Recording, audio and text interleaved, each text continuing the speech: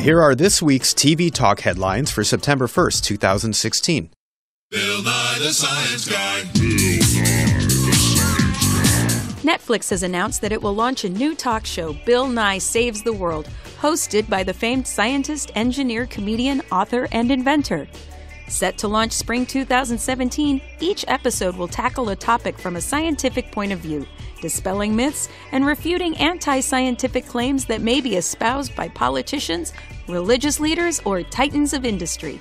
Bill Nye Saves the World will mark Nye's long-awaited return to TV, since first emerging as a household name in the 1990s as the creator and star of the Emmy Award-winning television show Bill Nye the Science Guy.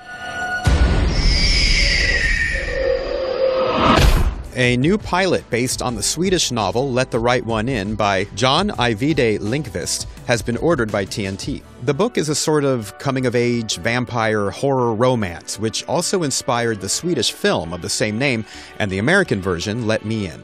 The adaptation is being developed by Jeff Davis, creator of Teen Wolf and Criminal Minds. Oscar winner Jim Broadbent will be joining the 7th season of Game of Thrones.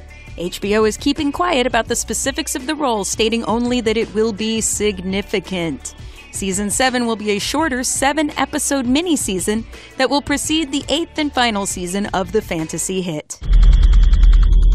Something is coming. Something hungry for blood.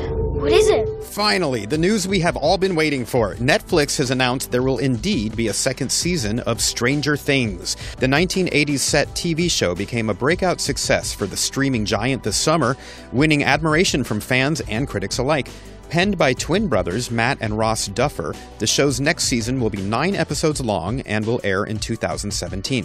Details are few, but the renewal announcement video revealed some very intriguing episode titles. Check out more TV news at RottenTomatoes.com.